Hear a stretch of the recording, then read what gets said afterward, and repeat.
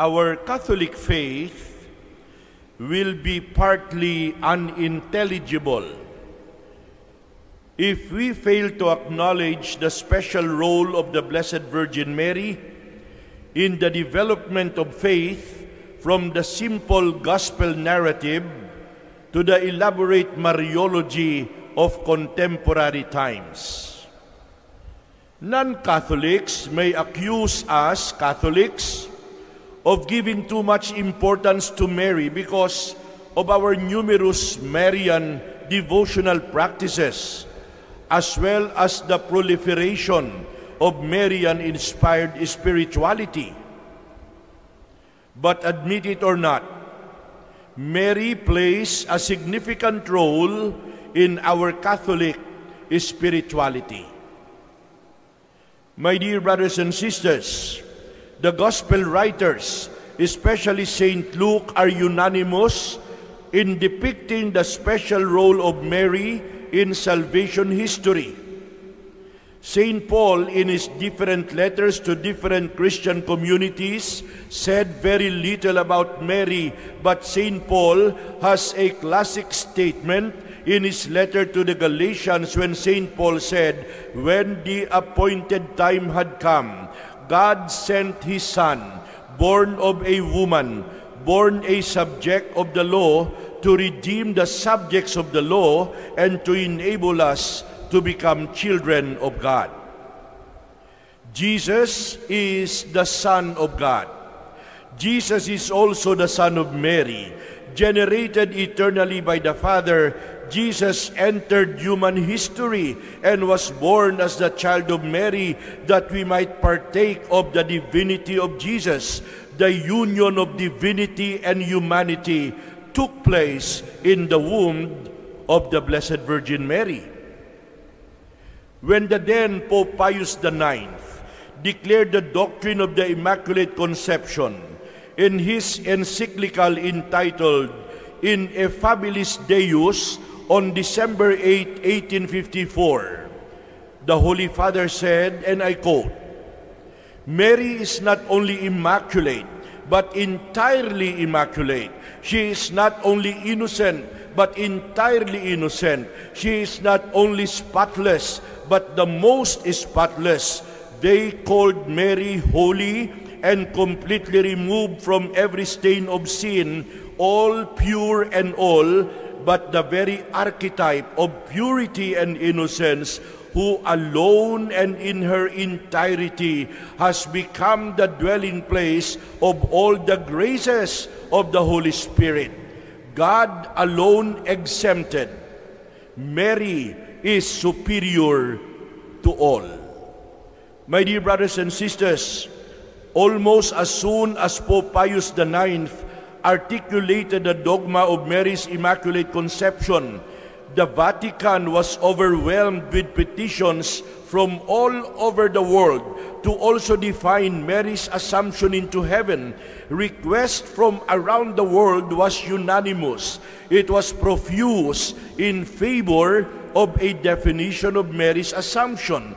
That is why on November 1st, 1950, Pope Pius XII, in an apostolic constitution entitled Munificentissimus Deus, made the solemn definition of Mary's Assumption and said, and I quote, "By the authority of our Lord Jesus Christ, of the blessed apostles Peter and Paul, and by our own authority, we pronounce, declare, and define as divinely inspired dogma that the Immaculate Mother of God, Mary ever Virgin, after her life on earth, was assumed, body and soul, to the glory of heaven. Her body is holy and excelling in splendor."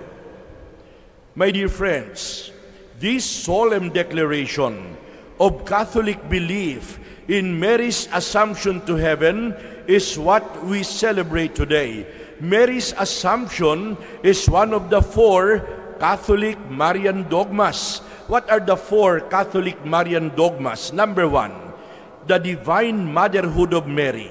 Number 2, the perpetual virginity of Mary. Number 3, the Immaculate Conception of Mary. And number 4, the Assumption of Mary. A number of times, even Catholic skeptics have been asking for the biblical foundation of this purely Catholic teaching. The Bible does not give us an account of Mary's assumption into heaven, but Revelation chapter 12, in the first reading that we read today, it speaks of a woman who is caught up in the battle between good and evil, and many see this woman as God's promise. The first reading from the book of Revelation says, a great sign appeared in the sky, a woman clothed with the sun, with the moon under her feet, and on her head a crown of 12 stars. That is what you read in the first reading. Since Mary best embodies the people of both the Old and the New Testaments, her assumption can be seen as an exemplification of the woman's victory, and the Catholic faith uses other biblical texts in defending the dogma of Mary's assumption. Like in the letter of St. Paul to the Corinthians, just as in Adam all die, so in Christ all will come to life again, but each one in proper order. Christ the first fruits, and then at his coming all those who belong to him. And in the Gospel of St. John, do not let your hearts be troubled. There are many rooms in my Father's house. I am going to prepare a place for you, and then I shall come back. I will take you with me, so that where I am, you also may be. My dear brothers and sisters, there is a controversial question. A controversial question is what I would like to throw to all of us today. Listen. Did Mary die, or did she not die before her heavenly assumption? Did she die, or did she not die? Namatay ba siya, o hindi siya namatay? Listen, there are two schools of thought. Number one group claims that Mary did not die because death is a consequence of sin. Mary could not be under the dominion of death, which would have been the case had her earthly body decayed, but there is no proof that her earthly body decayed. Besides, Mary did not share in man's original sin because her womb was to be the dwelling place of the Son of God. In other words, Mary was taken up to heaven without corruption. But there is another school of thought. Another group argues that if Jesus died, Mary should also die.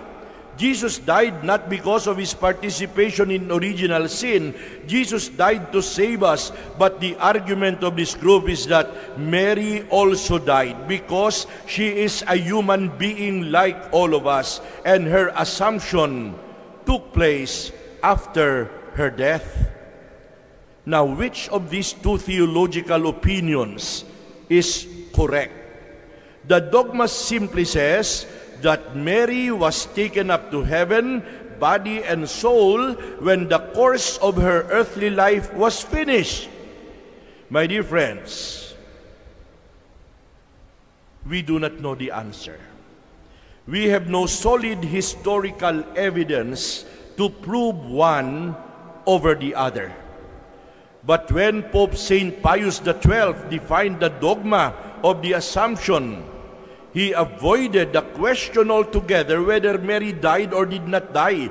Instead of answering the question directly, Pope Pius XII chose a sort of middle position, and he said that the Immaculate Mother of God, the ever Virgin Mary, having completed the course of her life on earth, was assumed, body and soul, into heaven. The conclusion of her earthly life may have ended with her death or with her falling asleep. We simply do not know. What is certain, though, is that her earthly life came to an end. Either way, God did not allow Mary to see the corruption of the tomb, which is to say, God did not allow the body of Mary to decay as our bodies will one day decay. The bottom line, it's already almost 7 o'clock, the bottom line is that the Assumption of Mary is a fitting climax of her holy life. The Almighty has done great things for me. God has exalted the lowly. Mary completed his earthly life perfectly. Her assumption to heaven is her most beautiful divine reward. My dear brothers and sisters, the dogma of Mary's Assumption teaches that Mary is the Queen of Heaven. Regina Coeli, ang Reyna ng Langit. In Cebuano, Reyna sa Langit. It teaches that there exists a future life with God. Thus, our hope for a heavenly future is assured. There is heaven to look forward to. Heaven is our true home. And the Assumption of Mary to heaven reminds us that abot kamay na natin ang langit. Abot kamay na natin ang langit. May the Blessed Mother, the Queen of Heaven, bring our prayers and petitions with her when she is assumed to heaven. Amen.